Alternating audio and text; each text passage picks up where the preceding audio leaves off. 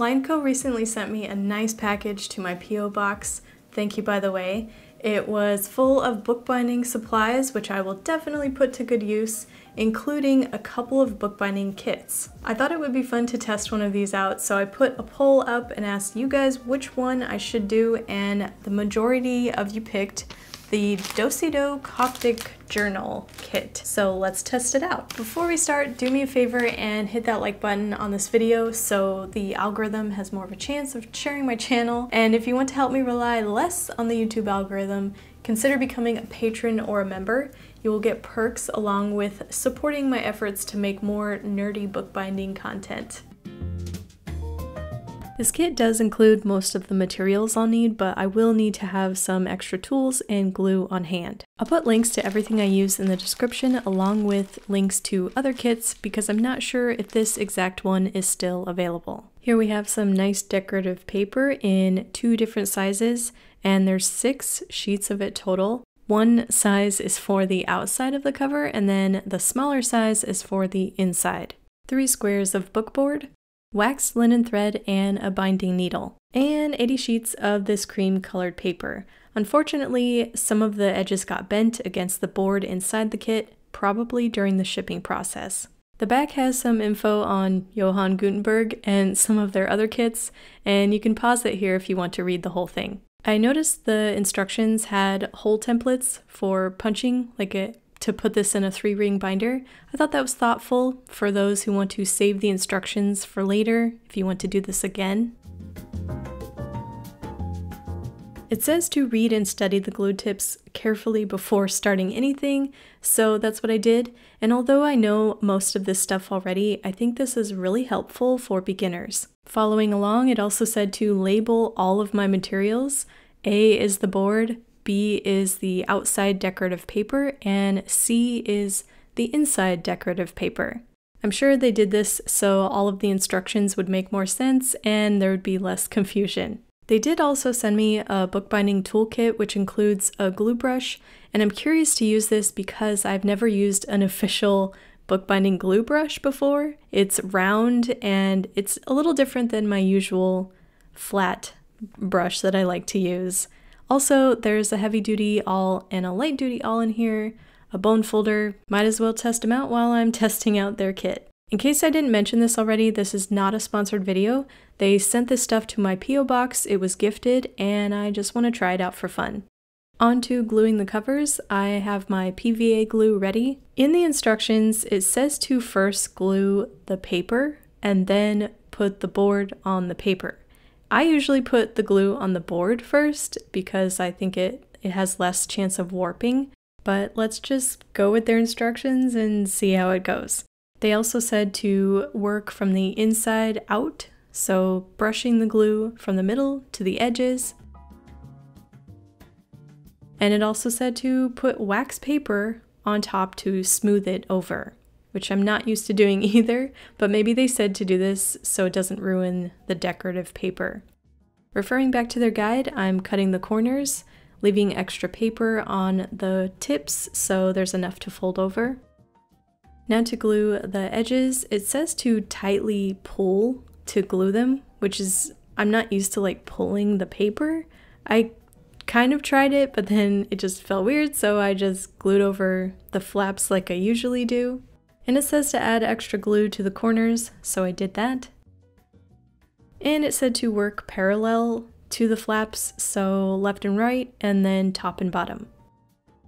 Then to glue the inside paper, it also said to add the glue to the paper and then put it on the board, which is the opposite that I usually do. I usually put the glue on the board and then put glue on the border of the paper, again to minimize warping, but I will just do it how the instructions say and see how it goes.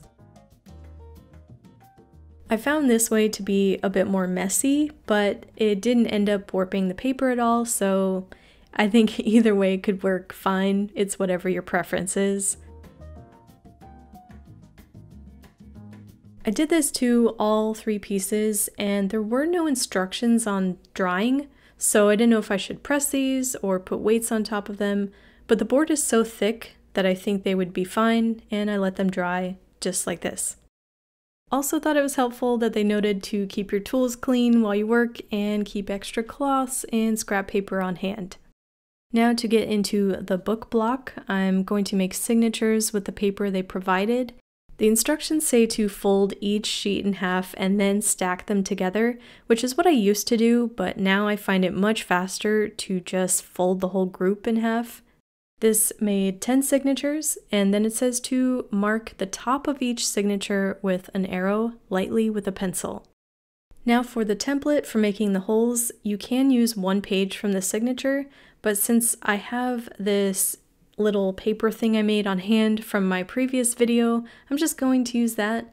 It also helps keep the signatures stacked together. If you want to explore the many different ways to make binding holes, I have a video for you right here. I talk about this template and also test some punching cradles and try to figure out what the fastest method is for making holes in signatures. I marked out the measurements in the instructions and then pierced through each signature. Now for the covers, they suggested to mark each one with a sticky note and pointing to the top of the cover. Then I used a signature as a template to mark the holes. Using the heavy duty all this time that came in that kit, I'm piercing through the covers, and here I realized this board is really thick, which is not a bad thing. This board is definitely good quality book board, but it took a little bit of extra strength to get through. Also, I think the measurement was a little bit too close to the edge, so it kind of poked up the end paper on the inside. For the center cover, the binding holes will go on the left and right side to make this a do-si-do book. Now for the Coptic stitch binding, I'm trying out the thread and needle that came with the kit, using their tip to press the end so it's easier to thread the needle. And if I cut all the thread in half, it should be enough for both sides of the book. Following through the steps, I think they did a really good job at providing a clear picture on how to do this binding method. It is a little bit different than the way I'm used to doing a Coptic stitch. If you want to see my version, I do have a tutorial. It is a little old, but it still holds up and people still watch it to learn how to do this stitch. This might be considered untraditional compared to theirs, but it's what I've grown to like and it's become my preference. So like I've said before, there are many ways to bind a book and there are so many different variations. I found this kit's instructions to be just as easy to do as the Coptic stitch I'm used to, even if it's a more traditional version. Because the diagrams are laid out so clearly, I do think this could be a beginner-friendly binding. Unfortunately, I pulled the thread too tight and ripped one of the signatures. And when I finished the cover, the next step was to weave the leftover thread down the kettle stitch area of the binding, which I'm totally not used to doing. I've never done it this way, but it works.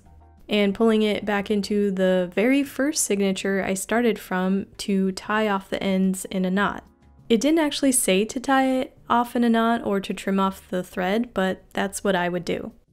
Now I need to bind on the remaining signatures in the same method as I just did to complete the other side of the book. I have heard of a do-si-do book before, but I don't know why I've never tried to make one until now. And this is actually a pretty fun layout of a book. You get two sides, it's fun to open, I think it looks cool, and it's like having two sketchbooks in one. This was also my first time trying a bookbinding kit, and I would have loved to have this when I started out bookbinding. There are a lot of instructions, but I think that's really helpful, especially if you're just starting out. Despite some of the paper being bent, I think all of the materials were really good quality. I like that I didn't have to measure, trim, or cut anything, it was all to size. And even though there are some things I would do differently, I did appreciate all the tips in the instructions, even the labeling. It might have seemed an extra step, but if you are new to bookbinding, that would be helpful to guide you through. If there are any other kits you know of that you'd like to see me try out on this channel, leave it in a comment below. And I'd like to say a big thank you to my studio support patrons and members. If you want to join and get perks for supporting my channel, those links will be down below. Subscribe to my channel for more videos, and I will see you guys in the next one. Bye!